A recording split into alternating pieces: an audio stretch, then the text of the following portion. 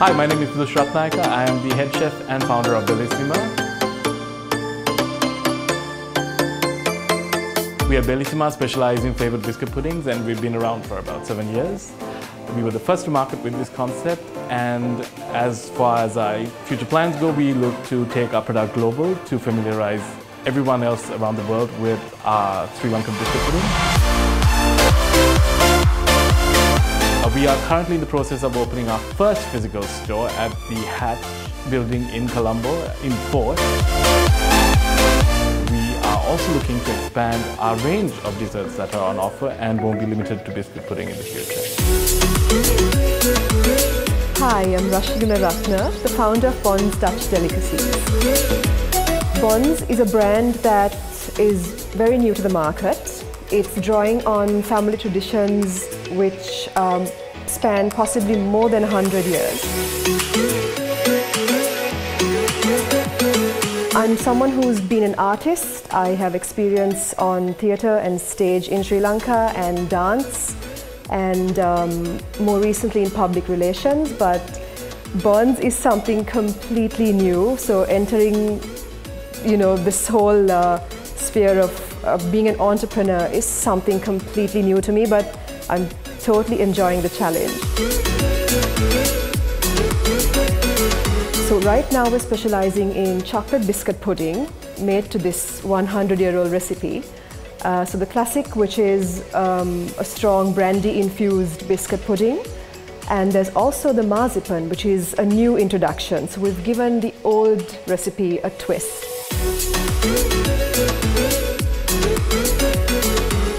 Starting this whole venture was a way of giving back to my mom and a family legacy that's been passed down. And I would love to be able to share this with the rest of the world.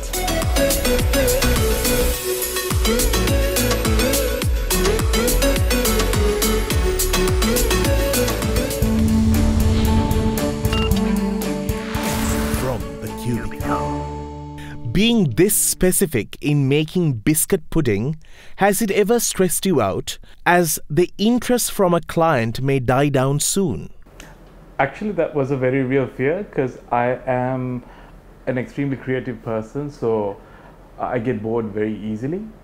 But I've been able to kind of remove myself from the business and my personal stimulation, so to speak, because the product has to be consistent. You cannot keep changing it or introducing brand new flavors every other week, because it takes time to build momentum for people to understand the product. So while the business just kind of chugs along with our product portfolio, what I've done is I've found other avenues to keep myself interested and kind of motivated. So hence I do my YouTube channel, Dishing with Dush, where I get to create new recipes. I consult for businesses, which is like restarting the whole process all over again of creating brands and creating menus, testing it out, figuring it out, and the excitement of creating something new is always there. I've also started writing a cookbook, which is pretty much done. It's been done for a while, so it's not out yet. And in fact, it was Roshni who helped me lock down the name for the book, which was Kitchen Reboot, one day at dinner. So yeah, so that's kind of how I managed to keep my motivation and interest levels up while not getting bored with just doing the same thing over and over again. I wouldn't see it as stressful, because I believe that if you enjoy what you do, it shouldn't have to be stressful. That being said, I do everything on my own because this is a relatively new business. It's also very new to me as an entrepreneur and a businesswoman, because I've been heavily involved in the creative industries up to now, and I still am. So it's nice that I get to play around and challenge myself and learn something new every day. How hard is it to market your product? Not at all, really. But what happened was we've done very little marketing, because when we started Bellissima as a B2B business, it was kind of automatic. There was a lot of word of mouth that happened, because the restaurants that carried it had their set clientele. They immediately took to it and they recommended it to their friends. So that had been the most important drive to getting to building our brand really and getting the name out. Now we're looking at more traditional methods of marketing, not traditional per se, but I mean digital marketing for sure, like FB, Instagram ads, but also, we're looking at magazine ads and trying to increase our customer base from the current clique of very loyal customers we have. At the moment, we're heavily pushing it on social media. I feel like because it's a very competitive market, but at the same time, it's good to have the healthy competition, and it's a different product offering. So I like that, people get to experience something different, because Bond's Dutch Delicacies biscuit pudding is also different to what's being offered out there. So we hope that we can reach more people and let them experience it. How difficult or expensive is it to be a home-based chef, and how do you overcome this? Actually, it is, and especially if you're a home chef or you're trying to start a food business at home, it can be expensive for the simple reason that you don't have access to B2B rates. Your suppliers are not going to give you the rates they give restaurants who buy in bulk. So the only way you can push past this is to expand your volume. I mean, there really is no shortcut.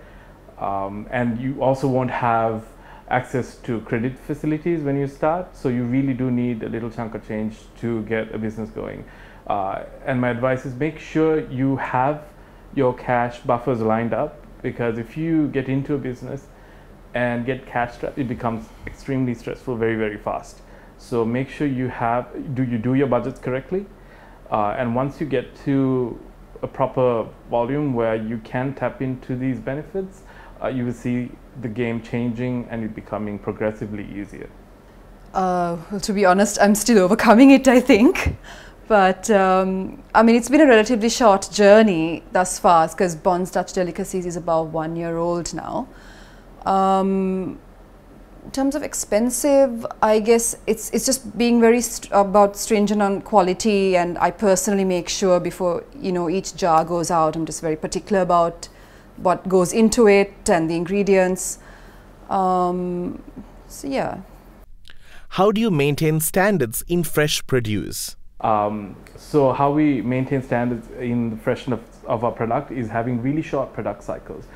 We make sure we only make a batch that is enough for about a week, and sometimes it becomes a little bit of a juggling game, because it's constantly, our volumes are expanding, so it's almost never enough. So it's a constant scramble almost when it comes to production, but this is, I think, a small price to pay to maintain the freshness. And what we've done is we have very diligently calculated the shelf life of our puddings, and they keep quite well for over a month if it's frozen, and we don't add any preservatives. I believe that our products need to be as natural as possible, the way you cook at home, and that's also, and you can tell it in the taste if there is anything added. So I'm not a believer of that. So freshness is purely down to timing. So although we can keep it for a month, we try and push everything out in a week. It's similar along the lines of what Dush was saying. I estimated the shelf life, as in we've labeled it as 10 days, but you can easily keep it up to a month. And alcohol is an amazing preservative, so that alone helps in like a lengthier shelf life. But to be safe, I have said 10 days because I'm not sure once it's out of our hands, if it needs to be kept refrigerated. So sometimes if it's kept out and back in the fridge, back out again, I have no control over that. So for that reason, we've given that restricted timeline.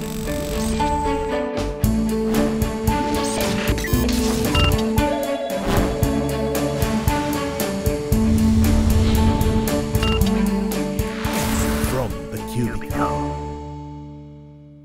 To what do you attribute your success? Oh, that we could go on for about a day. I think so. I think essentially what you're going to be faced with constantly is change. And with each stage in your business, you're going to encounter different problems. And if the problems are different each time, that means you're growing. You're faced with something new. This is good. You want challenges. It means it's a sign that you're encountering growing pains, and you just need to be creative in how you solve these problems, and that's how you build resilience, and you work on the longevity of your business. So adapt to change. So it's very difficult to say this is the biggest problem we've had, because at every stage you're faced with it, at that point it is the biggest problem you ever faced. So it's constant change. Since the business is still growing, I think I like the direction it's heading in. It's a similar again also to what Dush was saying about the standards you uphold and about your ethos, and especially when even our packaging to everything, just trying to make it more sustainable to appeal to this market. How do you differentiate your restaurant from others? I think the reason why our brand has become well known is because we have differentiated our product, because we introduced something that wasn't already there. We were the first to come up with this concept of flavored biscuit puddings. I mean, biscuit puddings have been there forever. I didn't invent biscuit puddings. But taking something that people were familiar with and giving it a new spin, just breathed new life to that, and also to the dessert market, because at the time, I think it was the donut and cupcake craze that was going on. Everybody was making donuts, everybody was making cupcakes. And I think people were just relieved to see something a little different. So that really worked for us. I think there's a growing demand for artisan desserts. So I would classify this as an artisan biscuit pudding. And also the fact that we're drawing on a legacy that has been passed down. And I think, you know, people love the story, they connect with it. I know there are so many families out there who have these amazing recipes which they've passed down. You know, so it's lovely to be able to share that with the local community and the customers. What is the long-term outlook for restaurant businesses in Sri Lanka comparing to the global market? Well, we want to start really looking at physical retail spaces, which is something I've been averse to for the longest time, but I think it's come to a point where the business requires it. So that's going to happen this year, where we are starting our first store at Hatch. And actually we are doing a crowdfunding campaign at the moment to collect funds for this. So if you are interested, please go to tribefunds.lk and see if it's something that interests you, because for the different contribution bands, we have some amazing gifts for our clients and our loyal fans. So that is one, and also we are very serious about going global as soon as possible, which would follow the retail spaces, of course. So it's just a matter of time. I don't know when, but going global is definitely right at the top of our list.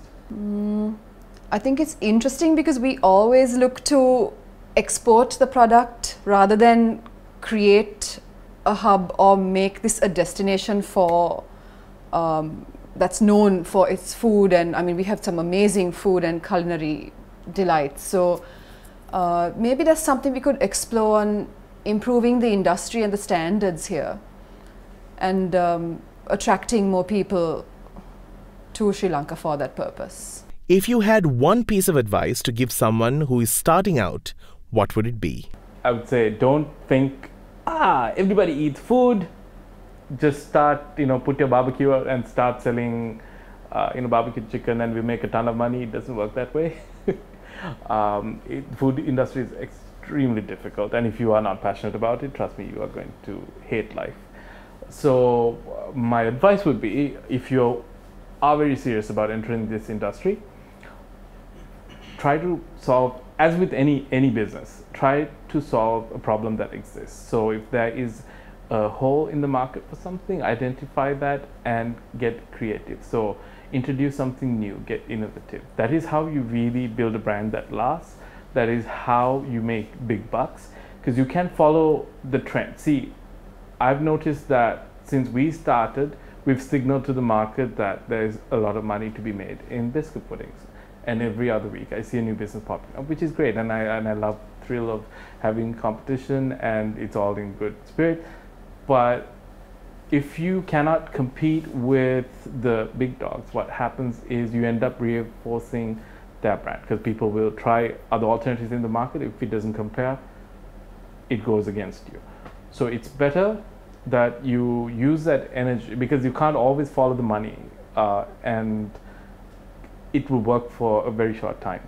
So where you truly can make the big bucks is innovate, innovate, innovate, get creative, and you know that energy is well spent. And also, what happens is you feel really proud of your product, and there's a lot of ownership, and that is what we need to strive. So, with being an entrepreneur, that goes hand in hand. You have to have that drive to push for more creative products. So that would be my advice, because it's not just about making money. You have to love what you do. Would straight off say stick to your guns and stick to your principles. Believe in your product enough. I think you will see results eventually, but you just have to hang in there and see it through.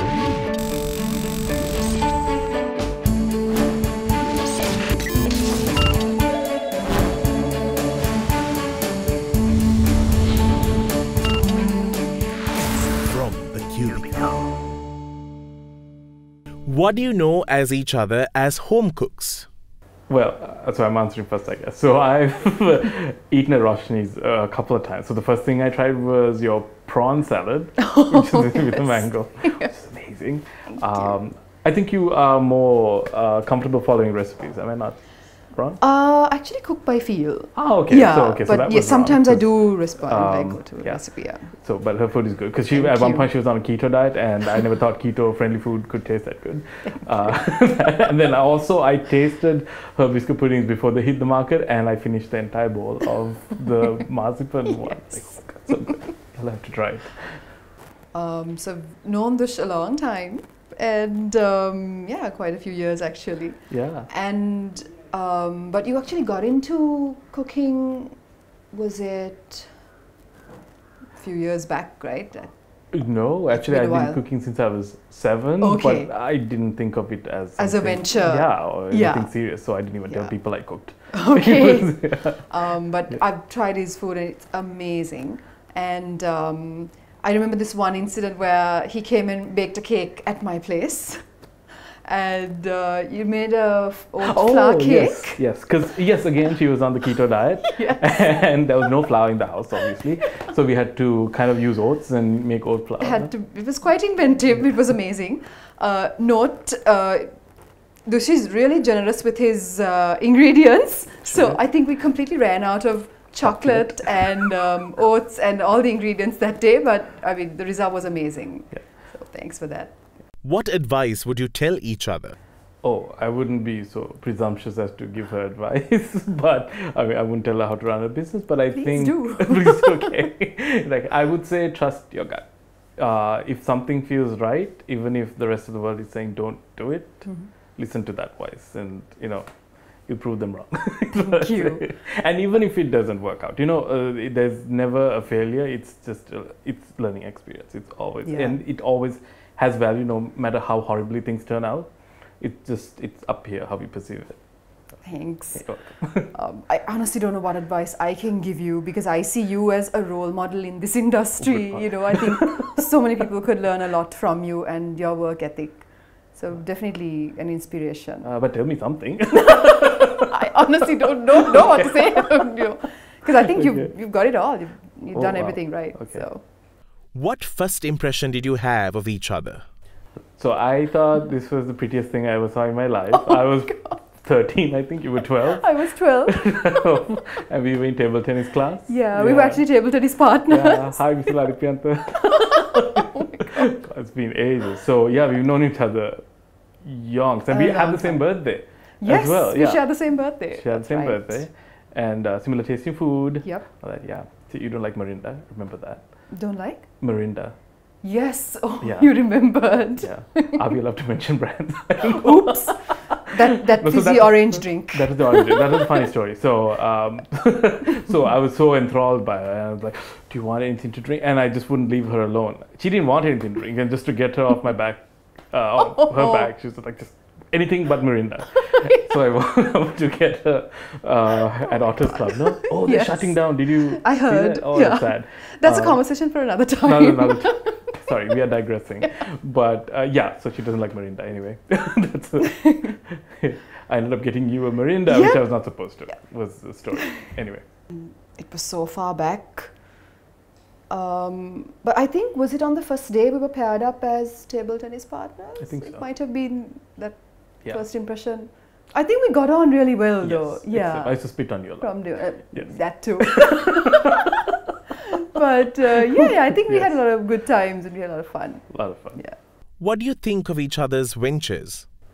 So I think it's brilliant because Roshni has an amazing story that makes sense for her product, and it's a family heirloom basically, this recipe, and it's honestly one of the best biscuit puddings I've tried. So it's a completely different route to what I've taken, because mine is taking something that's familiar and then completely changing it. For her, it's staying true to what's happened throughout the generations, and the fact that she uses brandy like all our aunts and moms and grandmas do. There's a lot of nostalgia there, and that is just honestly just brilliant that you decided to add marzipan, because I love marzipan. Thank you. Yeah, and it tastes so Christmassy. So it really creates a mood. The puddings I've tried that you made, because even if it's not Christmas and you're feeling Christmassy, just get one of those marzipan biscuit puddings, because it will really put you in the mood. Completely respect, and I'm inspired by what you do. And I mean, you are such a versatile chef. You know, it's not that you are restricted to just one thing and you're known for that. So I really admire the fact that you can also be innovative at the same time, and that you put yourself out there and you've grown this amazing, I can see you creating this huge empire actually with this, but good on you. So definitely a person who inspires me. What do you think about this program? Well, I love it, because usually when you have a panel, or even if it's just two guests, and even if it's a certain industry that you're targeting, generally you tend to balance out the panel with people who do different things. Here you're comparing apples to apples. You get people who do the same exact thing in the room together, and you get two different perspectives, which is brilliant. And I've never seen that before. And I'm glad in our episode the cubicles were shorter, because I was watching the other episodes and thinking, oh my God, you're locked up in a room like in a holding cell. Segregated. Yeah, so that's good. That change is good. But yeah, I really do like the format of the program. Yeah, I think this is a fantastic way to let business owners and entrepreneurs actually tell their story. So it's an amazing thing that you guys are doing. So thanks for that, for giving us a chance to also come and tell our stories and talk about what we do.